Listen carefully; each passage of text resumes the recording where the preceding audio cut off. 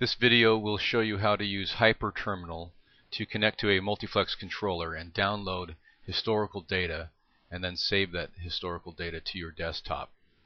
First thing you need to do is open up HyperTerminal.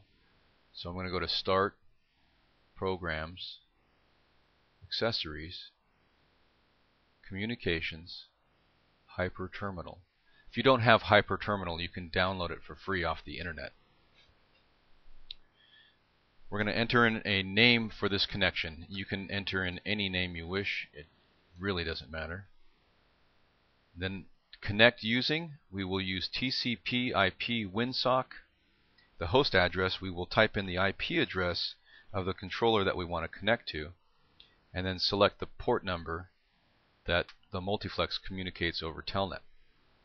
Click the OK button, and you will see Telnet : and the IP address. It's actually stating that the controller is requesting a password. So we'll type in the default password, hit enter, and when we see current user admin, that means that we have logged in successfully. Now we're ready to download historical data, but before we do so, we want to go to Transfer, Capture Text.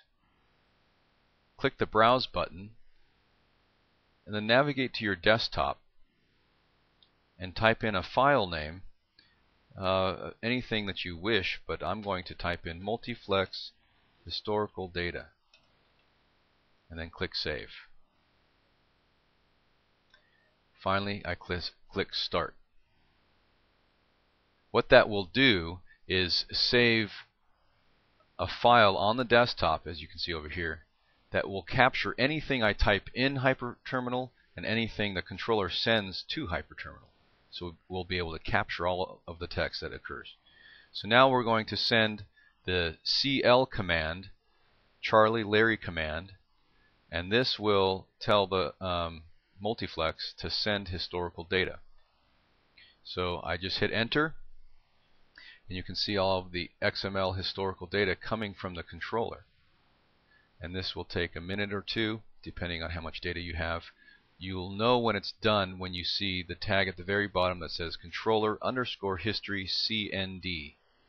So once you see that, you can disconnect from the controller. In fact, you can even close HyperTerminal. Now just double click on the file that's located on your desktop that you just previously created, and you'll see all of the XML data that's in that was downloaded from the controller. We are looking at XML data. So now we're looking at the historical data, and we want to search for a specific input or output and look at its historical data. I can hit Control F, or I can go to Edit Find. As you can see, Control F is the command, and this will bring up a box that allows you to search for text. I'm going to search for > sign CHI greater than sign T. As you can see, Notepad found the text that I typed in, CHIT.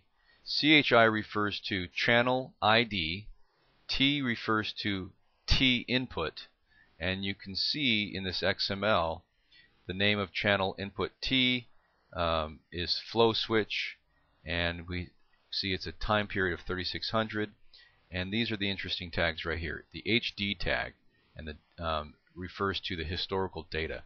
So inside of here you can see the date stamp of the on time of this input T. In total seconds, it's 1468 for the 7 o'clock to 8 o'clock hour. Let's try a relay. CHI 0 will find relay 1. Here we go. And you can see channel ID 0 happens to be relay 1, which has been named inhibitor pump. And we see the HD tag right here with a date stamp and a total on time of 0 seconds for the 12 o'clock to 13 o'clock or 1 p.m. time period. This HD tag says from the 13 o'clock to 14 o'clock time period, it also had 0 on time. If I wanted to search for data in relay number 2, I search for CHI 1. and it will show me channel ID 1, which is the bleed solenoid, which happens to be relay 2. So the relays are offset by 1. If you want to search for relay 4, you have to search for channel ID 3. And you can see here that channel ID 3 is actually relay 4. And then here's the date stamps, or the historical data, right in here. So if you don't see any of these HD tags, that implies that there's no associated data with that output, or input for that matter.